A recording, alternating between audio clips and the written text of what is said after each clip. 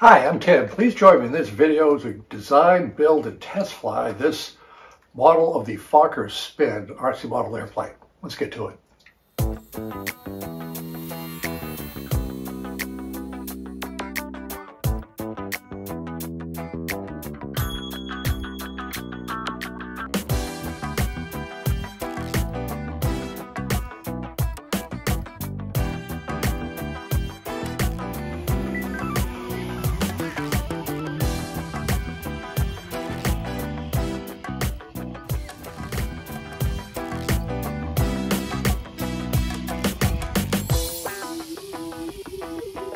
Anthony Fokker is a Dutchman who designed many of the famous fighters for Germany for World War I between 1914 and 1918. We're all pretty much familiar with the Fokker triplane. He was a very innovative, capable aircraft designer with other models during the war. What we're going to do in this video is discuss the trainer that Anthony Fokker actually designed and built to teach himself how to fly in 1910. It was called the Fokker Spin. Spin is a Dutch word apparently for spider. There was a lot of cabling and bracing wires to keep it together. And just think about it, 1910 with the engines back then, designing an airplane. He didn't know how to fly to teach him how to fly. So he did it. They had built about 25 of these models. Each one was a little bit different than the other ones, literally learning how they did it. That was completed, sold to the various militaries, and then on to World War I. So in this one, we will tackle building this prototype of the Fokker Spin airplane. As a reminder, if you'd like to jump ahead anywhere in this video, just go to the timeline and chapters are listed in the timeline. In any event, the Spin is a very easy aircraft to build, but it's got a lot of character, and the character comes from all these struts, bracing, and wires. Spin is apparently the Dutch word for spider, so it looks like a spider's web. I designed this model back in 2014 for an indoor flyer. I've taken these plans right here. There are 3 sheets that are available to download from the description. They're done in TurboCAD. They're very good plans. And I took them and I went to FedEx office and I enlarged them to about a 28-inch wingspan model. I'll put a link in the description and up here on the video I had on how to enlarge it. They have scanners that do that. The plane is simple enough with straight lines. You can just take measurements off the smaller plan. If it's 1 inch, you want to make it 3 times as big. Just measure out 3 inches on a full-size piece of paper. But in any event, what I'm going to do with this one is just build a very simple prototype without any of the struts or rigging on it, just to see if I can put a little bit larger engine that I have in my building supply, tail surfaces, to see if it flies. I'm even going to use just a regular landing gear on it, not the very elaborate braced landing gear they have on the original. If that flies okay, we're happy with that. Then we can build a second one, putting in all the character, the motor and engine, and just all the details. Really quite easy to do. I did want to point out that the plane, as I mentioned before, is an incredibly simple airplane. If you look here on the fuselage is literally just a flat plate of sticks with balsa on top to brace it up. The wings are fairly straightforward. You notice there's a lot of camber and a high incidence tilt up. These early airplanes were very underpowered.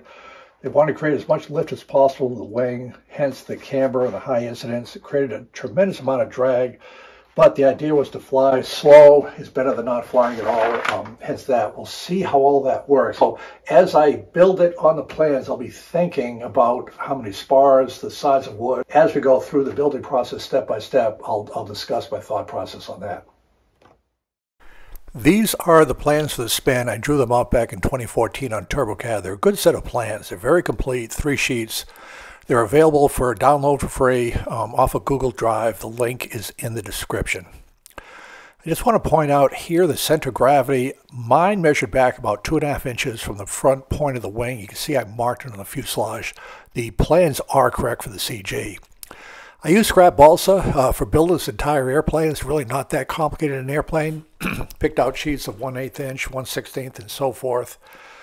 As I mentioned, I'm kind of redesigning the airplane because the original one was an extremely lightweight indoor flyer. I decided to add a 4th spar, and I elected to use hardwood and just make a notch into the rib to just make it stronger and a little bit heavier. You'll see how this works out during construction. 1/8 inch balsa for the leading edge, trailing edge, and the other spar.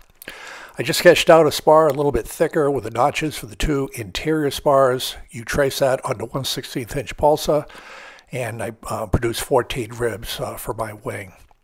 Here are the ribs cut out, and we're ready to start building the wing here shortly in the next segment.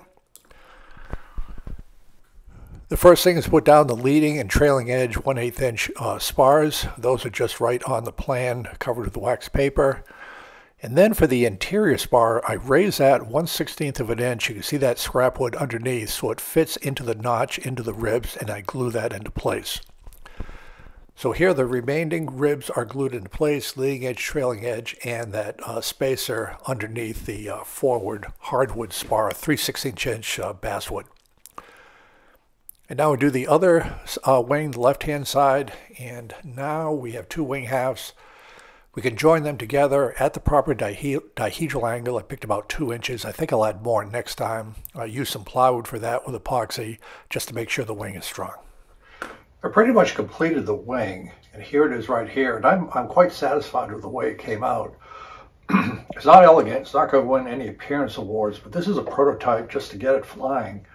And what I did that's a little bit different than the plans was, the plans had one spar back here, and then the leading and trailing edges were de facto spars as well, because you wanted it super lightweight for indoor flying.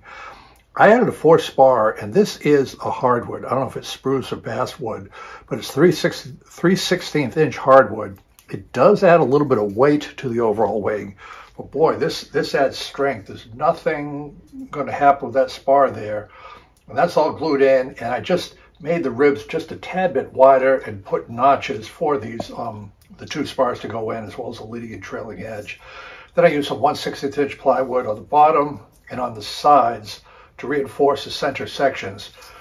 So I think this is okay. Now, when I cover this, I'm only going to cover the top surface of the wing. I am not going to cover the bottom surface.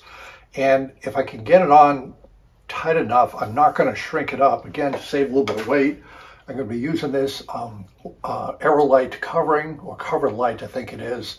The reason I'm not going to put it on both sides, this is just not strong enough. If I start shrinking this up, it's going to start, I'll build in a warp. So I'm just going to put the covering on the top and just maybe shrink it a little bit, but just leave the bottom open. I've done that with other models. I think it'll work out okay. The other thing, just a design feature, when this was designed by Anthony Fokker, the Europeans especially were looking to build in stability in their aircraft. There was a belief that if you had swept wings and a fair amount of dihedral, you would have some stability. So that is that. There's no ailerons on here. It'll just be a 3-channel with throttle, rudder, and elevator. And you can see the amount of dihedral I have here is this amount.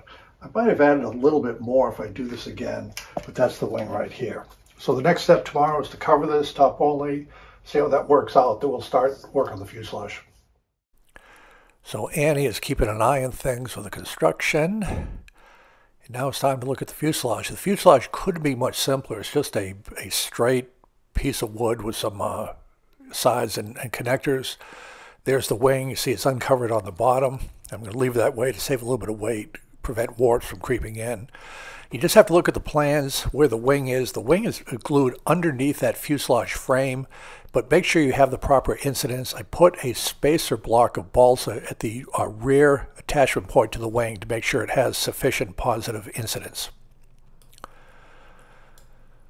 This is the dowel tail post that I'm epoxying into place. This will be a strong connection point for the rudder, because the rudder has an upper and a lower surface on it. There, the rudder, the balsa is being glued to another dowel over the plans. And once that's complete, that'll be the rudder that will be attached to that post there. Tail surface I cut out from 1/16 inch balsa, and there's the rudder shown right there. The stabilizer is put into place. I had to cut a little slot that will cover eventually with a covering under the post. And there's a rudder in place. I was concerned there might not be enough surface area for the rudder, but it turned out to be okay. I'd sure like to have some more though. A very simple landing gear. I just pliers, bend it on a music wire, glue it into place. We'll put a plywood top on top of that to hold everything in. And there's a fuselage frame, wing, and landing gear starting to take shape. Good a time as any to take a look at the electronics. Trusty DX6. I have a 2-cell LiPo battery, AR620 receiver, just a small engine for my parts bin. Should be enough for a 5-ounce model. There the engine is being glued into place. Just a standard engine installation. A good progress on the Fokker Spin so far today. This is where we are. So the wings are covered. They're put in place. I eyeballed the incidence, how much they are compared to the fuselage center line. It's a pretty positive incidence, but that's the way the real spin had. It's not as much as on the plans, a little bit less, but I think it'll be okay for what I'm doing here. The engine mount is in place, 1/16 inch tail surfaces. I have the elevator that'll go here, and the rudder that'll go inside this slot along here. I put some just the balsa dowel to glue the two pieces to. A very quick landing gear, just bent out of music wire, and that's what we did today. So I think we're in pretty good shape, and tomorrow we'll be put on the servos, the receiver. The center of gravity will be important. That'll be pretty easy. Wherever I put the battery, that'll sort out the center of gravity. Then we'll be pretty much done. So here the model is coming along. We have the engine in place. Thinking about the center of gravity. There's the tail. Just use Scotch tape to put the for the hinges on that. The rudder obviously before you put on the stab. Notice the control horns have to be far enough out that they don't interfere with the throw of the control surfaces. I put in a fin here. The Spin doesn't have this vertical fin. I'm concerned there wasn't enough side area, so I'm going to do my test flights with that in place. If it flies well, I may consider taking that out to see if that has an effect on how it flies. Servos are in place. I just picked, again, 2 ones on my parts bin, small, lightweight as possible, have a good length of the control arms. You want maximum throw for a model like this. It flies slow, but you want an awful lot of control throw. And here everything is in place. Note that battery is way too aft for the center of gravity. I'll explain why later in the video. I've completed the Fokker Spin here, so let's talk a little bit about it. First of all, it came out heavier than I liked. This is 5.5 ounces with the battery.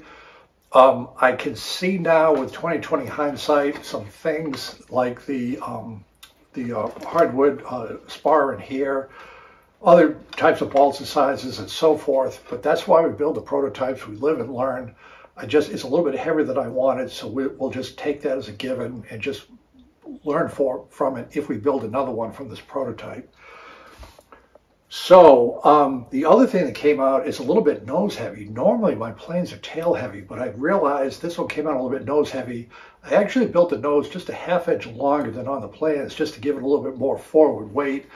But I see this plane has a relatively short tail moment. The tail is shorter than regular airplanes, so there's not enough weight with the tail to balance that off. I think the swept wings with the CG location affected that a little bit, so that's what happened here. I used building supplies that I had just in my shop. This motor is okay. I'm pretty sure it will have enough power. Otherwise, my motors are just too big, so we'll go with that. I think we'll be okay on that. The other thing I did that's kind of interesting is this fin right here is not on the original Fokker Spin prototype. However, as a general rule, aircraft should have some type of side area. This aircraft, just to make it as simple as possible, just had literally a flat board for the fuselage. Fokker would sit up on it. The engine was placed up front here. I put this in here just for the test flights. If it flies okay, I intend to remove this at the field, see if it flies without that to have a more realistic look to the Spin. The final two things are the elevator. I've got plenty of elevator, not worried about that. The rudders are top and bottom, these kind of triangular shapes. I wish I had more rudder area. I think I have enough to turn, but it's not. I would like to have some more if I could have it. So that's where we are. So again, per the plans, the prototype, the swept wing was an attempt by Fokker back in 1910. The belief was you had swept wings, it would increase the lateral stability, and it had a fair amount of incidence. The angle up for the wing. I built that in, so I think we're all set to fly. The idea is if this thing flies okay, I'll build a second one, obviously make it a little bit lighter, and you can have some fun with the landing gear to make it look more realistic. It's not that hard to do.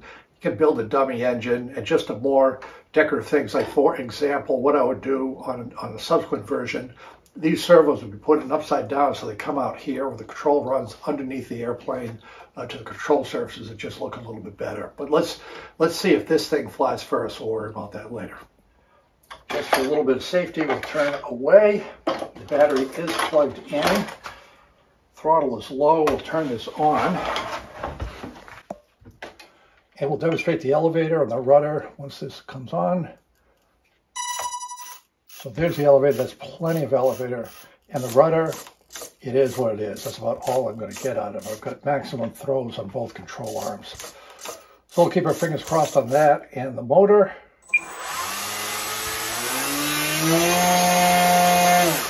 I think that'll have plenty of power.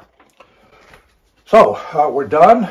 And pretty easy build, fun build. I did it in about 3 days. The next thing we're going to do is wait for a good day at the field and take it for a test flight. So the segment you just saw in the center of gravity was wrong. I did that last night. I want to keep it in there. I thought about it, and I want to show you a correction for the CG. This is just part of designing, thinking about airplanes. So what had happened was, off the plans, the center of gravity is correct, and I marked it right here on the fuselage. Just to make it easy to balance it, I put my fingers out at that extended wingtip where it's located. That works with straight wings. For some mathematical reasons, the math majors will have to explain to me, it doesn't work with a swept back wing. So it just didn't make any sense to me to have the battery back here to balance it out. What I did this morning, after a good night's sleep, I put my fingers on the center of gravity thing on the fuselage itself, and lo and behold, with the battery up front and my fingers at the center of gravity, the model balances just fine. Okay, so that was a case of the battery was back here. It just didn't feel right, didn't look right. Figured out by putting the center of gravity, holding it here, everything matches fine with the center of gravity. So we're done with the model. Just waiting for a good day at the RC field. We'll take it for a test flight.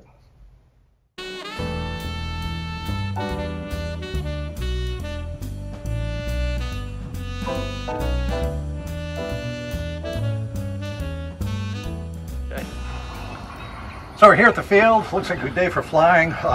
We'll go ahead and take the Fokker Spin for a test flight. I've done some more work. I think the battery needs to be a little bit further aft of the center of gravity. So let's go ahead and do a pre-flight, get everything in order, and see if we can take it for a test flight.